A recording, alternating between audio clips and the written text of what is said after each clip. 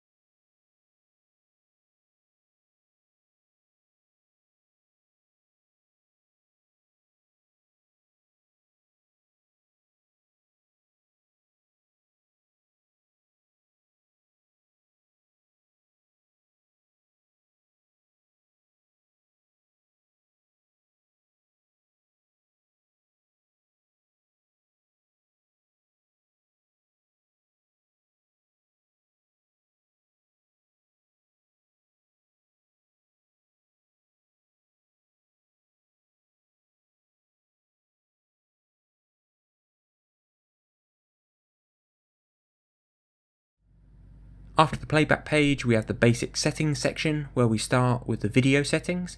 This page allows you to adjust the video settings of each stream. These settings include video codec, frame rate and bitrate.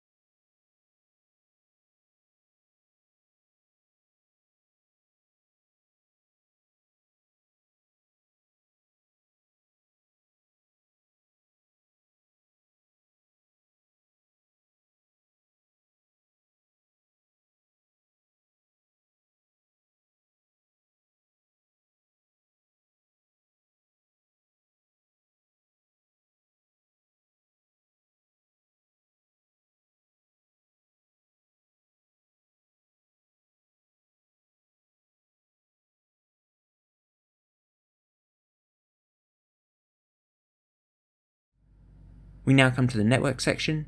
This section features many network features that you can set up, including HTTP, DDNS, VLAN, and more. We aren't going to go into any detail here because the majority of these settings are incredibly specialized and most end users won't use them.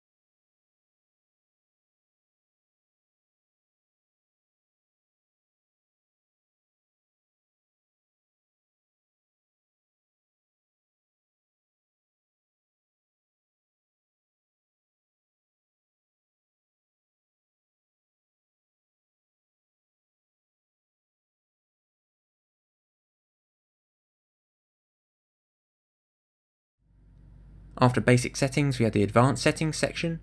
The first tab in this section is alarm. These menus allow you to set up and schedule a variety of alarms, including basic motion detection, and it also allows you to set up how the camera should react to things like a loss of network or conflicted IP addresses.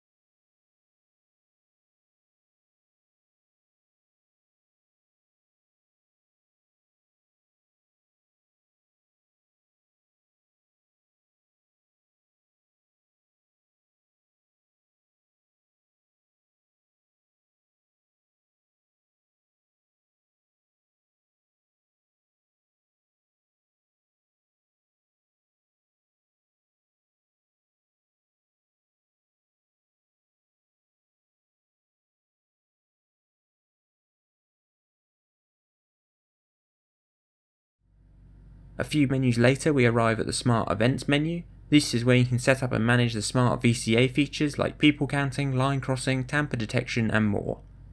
Only Milesight cameras with the letter V at the end of the product code will have this menu, as they come with the full Milesight VCA package.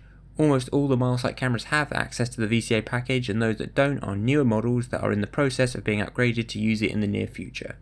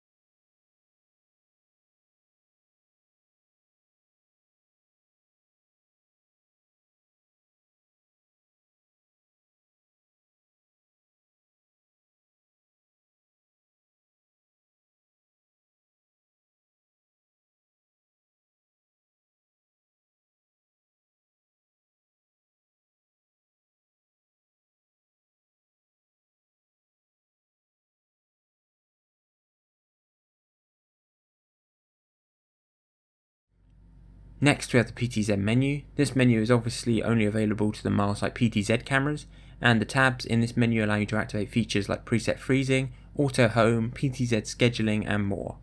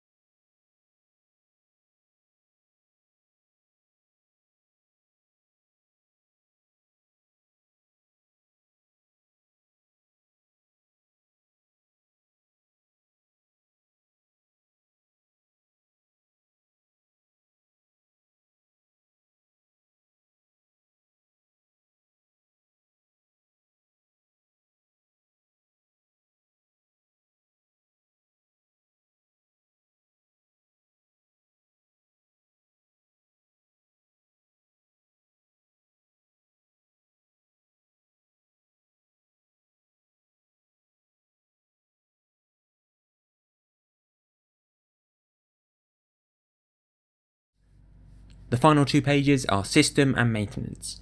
The System page features all the basic information of your camera, like model number, lens type, MAC address and device name, which you can change to anything you want. The final page is Maintenance. The main purpose of the Maintenance page is to update the camera's firmware, but the page also lets you know the current firmware of the camera, reboot and reset the camera, as well as importing and exporting config files.